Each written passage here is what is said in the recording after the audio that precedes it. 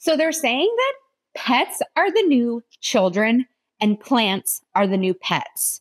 I totally get that. I totally agree. I treat my plants like they're children and I treat my pet like it's a child as well.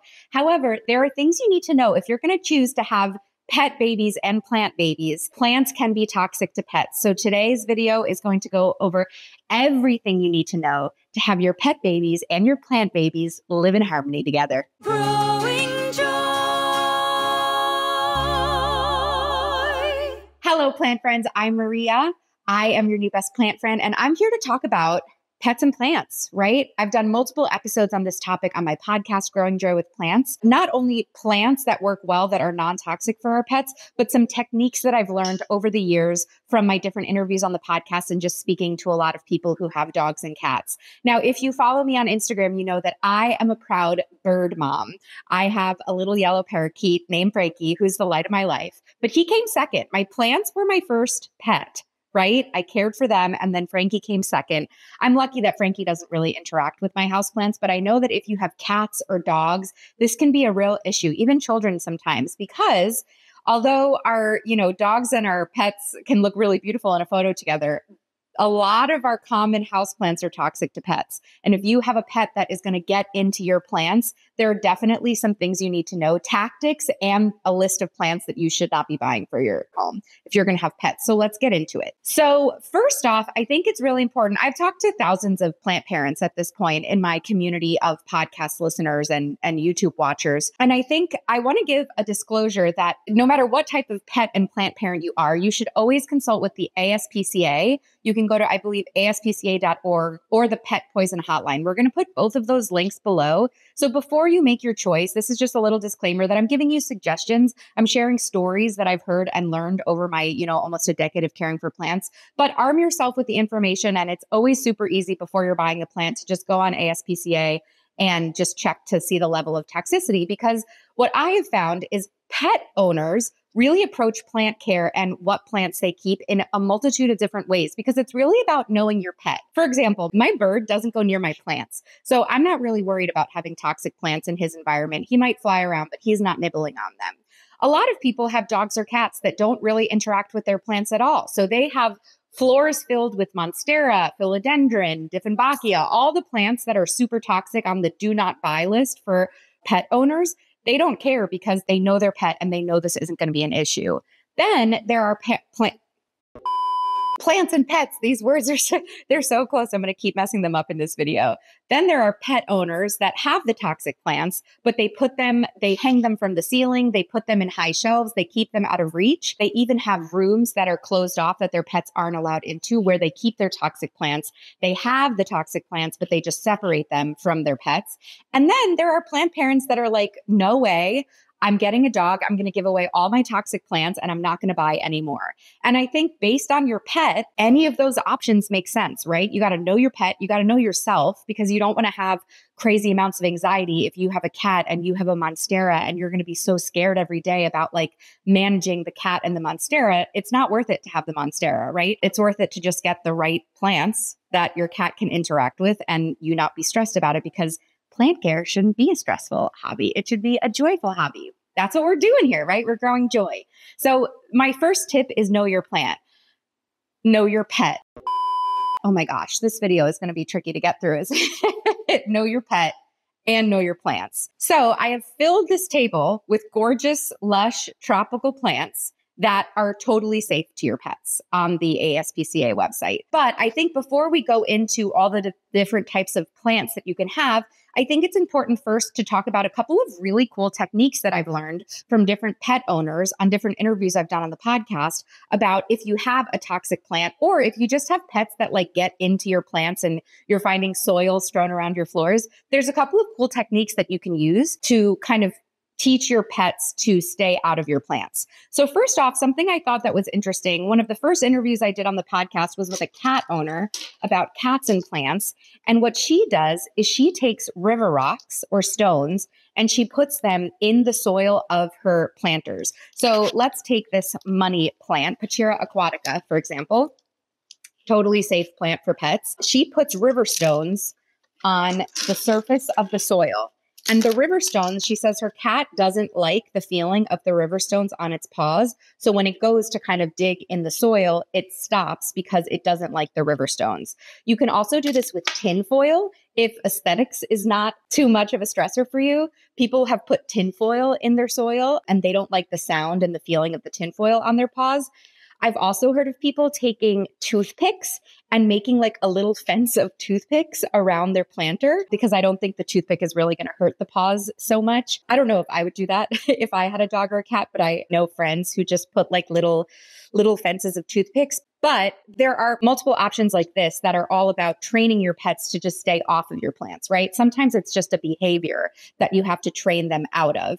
And just kind of some sort of simple interference like this is possible. I ordered these online off of Amazon, but you can also just like go outside and forage for them and just clean them up. Moss might be fun for a pet to play around with, but you could also try moss, but anything that's going to deter. So when it comes to pest deterrents, what I have heard is the holy grail product is this Granix bitter apple spray.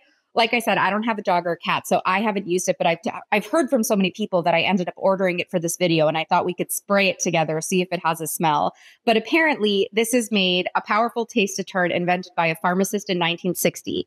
So it's okay for a dog or a cat to eat, but it has a taste that the dog doesn't like. So what will happen is the dog or the cat will take an exploratory bite and not like the taste and then know to not go back, right? So I was thinking it would be fun. It says you're supposed to shake this. So you would take your plant, you would spray it on the leaves and then kind of wait for the dog or the cat to come bite it and learn its lesson. But once again, this is about training a behavior out of your pet so that they leave the plants alone. There is no smell to this. I'm going to smell it. Yeah, there's absolutely no smell to this. So I could see, because sometimes I feel like with these pest deterrent sprays, they tell you like to do essential oils or stuff that can like be kind of smelly. No smell to this whatsoever. Apparently they'll take a bite, they won't like it, and they'll move on. So we'll link to this in case you want it. There are multiple types of pest deterrent sprays that you're more than welcome to try. I've also heard citrus works. So like if you just spray some lemon juice and water and spray on your plants, I've heard that works too. So that might be a way for you to manage it just from pulling it out of your crisper wherever you keep your citrus. So those are some techniques for training your pet's behavior. But if you have a pet who is just going to get into all of your stuff, right? If you have a pet that is going to be exploring and getting in, the other thing with exploring is Megan, the girl who was on our episode with cats and plants, said there's a difference between pets eating a plant and taking an exploratory bite. They might take a nibble where they don't even chew it. You're going to see like little bite marks in a leaf and not. For her, she kind of allows that. And then there's difference between, you know, a dog or a cat like completely eating an entire plant, which no one wants. So know that the most toxic plants, we'll put a list of the most toxic plants on the screen. You're going to want to stay away from Dieffenbachia, Monstera, sadly. Monstera are such a common houseplant, and philodendron. Those are like two super common houseplants, and pothos. Those are all going to be toxic to your pets. So, you know, proceed at your own caution if you have those plants. Maybe put them higher up, maybe spray them down with the spray, right? But be careful. But there's a ton of plants that are super safe for your pets, right? So some of the plants that we have go from kind of smallest to largest. Spider plants. This is the babyest spider plant I've ever seen, but you can get huge hanging baskets of spider plants that you can hang. They grow pups. And I've heard that actually cats will use them as like little play toys with the little pups that start dangling and hanging out. Totally safe. Ferns. Now, ferns are, you know, you have to have the right scenario. You have to have the right home environment to have a fern thrive. We have a whole care video on ferns if you're interested. But ferns are totally safe for pets, right? So we have bird's nest ferns, blue wave ferns, crispy wave ferns. There's so many different types of beautiful ferns that your pet can, you know, nuzzle to its heart's desire. Peperomia, another great pet safe plant. This is the variegated watermelon peperomia. I couldn't believe this was at the plant store when I was shopping for plants for this video. This is the variegated peperomia. I mean, there are so many peperomia varieties. This is my other favorite, Silver Frost. There are so many varieties of peperomia that can come very small, or you can get really big, you know, 8-inch planters of that are so beautiful. You could have an entire plant collection of peperomia and have the most lush collection. Calathea, any type of prayer plants, also safe for pets. So Calathea come in so many different varieties. We have a staghorn from over there, Pachira aquatica, money plant, another more finicky plant. So I would say level 2.0 plant if you're a pet and plant parent. Super safe, beautiful. You can get these really big. So a complaint that I hear from pet parents is I want a really big plant in my house that is pet safe, because a lot of our really big plants are those monsteras or philodendrons or ficus. All of these plants are toxic. So I introduce you to the palm. The palm family is safe for plants, right? So if you want an epic, statement plant to be on your floor and be really tall, go grab yourself a palm. And if you want to know about the palm, we have an entire episode on the podcast all about palm care. I mean, it doesn't get more jungly than this, right? So if you have a monstera and you're looking for a larger plant as an alternative, I think a palm is a great option. It's so epic and amazing. So we've got small plants, we've got big plants, and then we have blooming plants. A lot of blooming plants. A lot of blooming plants are pet safe. So we have the African violet, right? We have the orchid, pet safe. You can fill your house with blooms and grow joy with blooms with your pet. Hoya also are safe for pets, and Hoya have a variety of blooms that are also scented.